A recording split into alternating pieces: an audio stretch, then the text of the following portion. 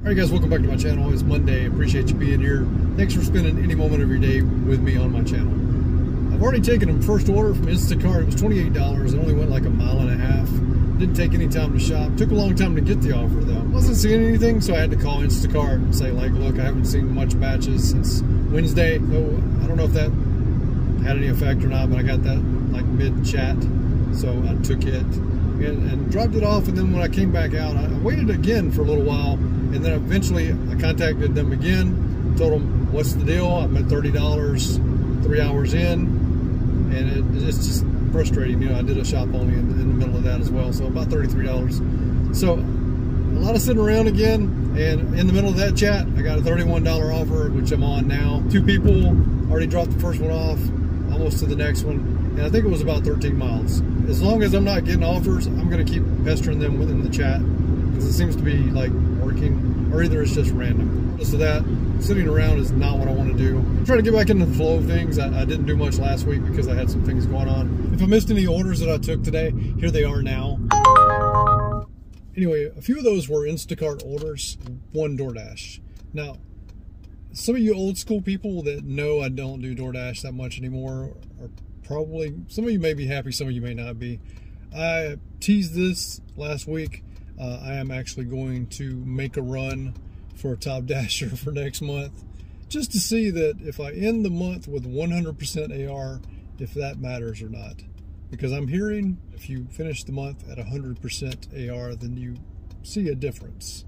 And I'm just going to test it out. And what that requires of me is I work Monday through Thursday. I have 13 more work days, including today. So that means I would need to do at least 9 orders a day on DoorDash, straight. No declines at all. On my second one now, which is a Wendy's order for $5 for just under 2 miles. I'm not liking it, but we're gonna do it. We're gonna see how it goes, and it's just gonna, I don't know, we're just gonna explore Top Dasher next month and see how it goes with ending the month with 100% AR. We have 98 more to go. I've already accepted an Uber Eats after this drop off. I've already put into pause my dash when I drop this off. So I'm gonna go pick up the Uber Eats from Sonic for $9 for just under 2 miles as well. And then we'll see if we get back on DoorDash. I mean, I've only taken 2 today, and they've both been decent as far as the mileage goes, so we'll see. They got me with a $3 one for just a little over a mile. At least the drop-off's 0.6 miles away. So it was Dollar General. The whole total was $4.36. I dropped that off. What this is going to do is put me in a lot of areas that I am not used to being in. That was a bad area. Usually no cash tip when you drop it off. Took pictures of the food. Well, I took pictures of the Dollar General items in the bag in my car, and also took a picture of the house number because I don't have any faith someone saying they didn't get their items or something. It's just a bad neighborhood. Very sketchy. Any handed to me in a bad area, I'm always taking photos. Because I remember when I first started doing DoorDash, I got burned on a lot of the ones I got burned on were in bad areas. Got our next order, it's $5.50. It's going about 4.5 miles. And it's about 8 items or so from Little Caesars. So we're gonna, the only thing about going to bad sections of town is DoorDash is gonna continue to send you orders in those areas. So it is 4.5 miles, so we're getting out of the area, but I think it's bringing us back. So a lot of these apps will send you orders. You're in the neighborhood of where an order's coming in. You guys all know this. They'll send you an order, especially Grubhub. If you're near a house, they'll send you an order. They'll send you an order for that house, and it could be clear across town, but it's because you're in the neighborhood. It doesn't make any sense, but they do that. All of them do that. I never take into account when I decline all these orders that are like $5.50 for 4.5 miles, is by the time I get to the restaurant, the drop-off's going to be like 2.5 miles. So it doesn't end up being too terrible, but you know, it's still something I wouldn't normally take. Because we got screwed on that last order. It didn't matter because, like I said, we were taking all the orders anyway. But that $5.50 order for Little Caesars was actually 2 orders. I did not see that. I totally missed it. Yeah, no tip, and there are no cash tips. So I don't expect that, but a lot of people say you get cash tips on no tip orders. But the first order, I will say, was a $1.50 tip, and it was handed to me. So. And then the next one was a contactless delivery, you know, and it was no tip at all. Let's go over the numbers real quick for Monday. So I had 6 deliveries on DoorDash for $29.50. We'll talk about that more in just a second. Instacart, I did 7 deliveries for $122.12. And Uber Eats, I did 1 delivery for $9. Now, we will be pausing DoorDash if we get a better offer somewhere. And I've got Gary's app, the Middleton Technologies. I got his app to where it's not going to pause me. It's not going to unpause me. It's not going to, do anything. It's not going to decline orders or anything. I've got it like very limited just to keep up with the orders so I can kind of know how many I have in a row. And plus everything should be accepted, so shouldn't have to like sift through it to take screenshots. All right, guys, I did 14 deliveries. I worked 8.3 hours. I averaged $2.79 per mile, averaged $19.47 per hour. That's probably going to be in that area or lower when I start doing these DoorDash orders. 57 miles is what I drove today. Still very good. And I averaged 1.7 trips per hour. DoorDash, I took 6 deliveries, right?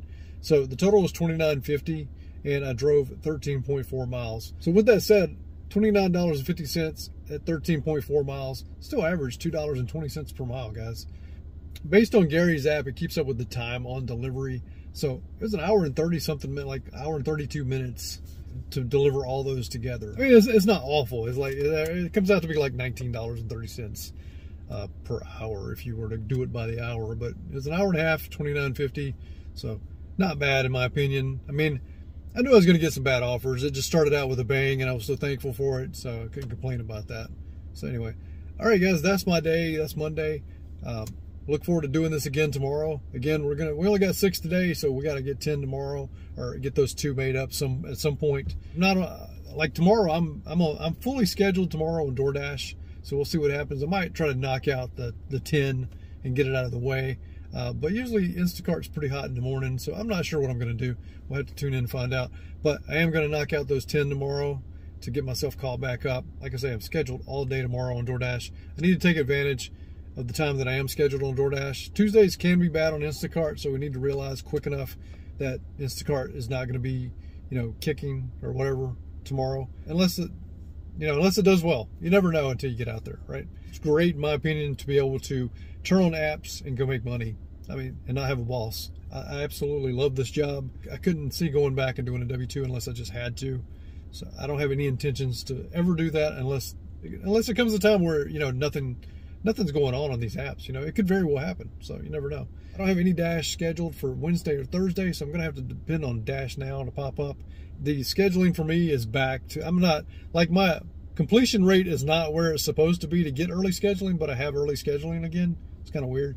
So anyway, I guess that's back to normal, but not really normal because I'm supposed to be at 95% completion rate to be on early scheduling, but I've got early scheduling, so I think they just opened it up. I don't know. It's kind of weird. I do live in a small town that has DoorDash now, and I will have to drive to Alabama or maybe to the Alabama line to actually get scheduled for Thursday on Friday. So it's just kind of weird. I have to be in Dothan at 3 p.m. to be able to schedule a day. So it's kind of weird. So I kind of miss out on Thursday if I work Friday. You know what I'm saying? So that's something I got to look at.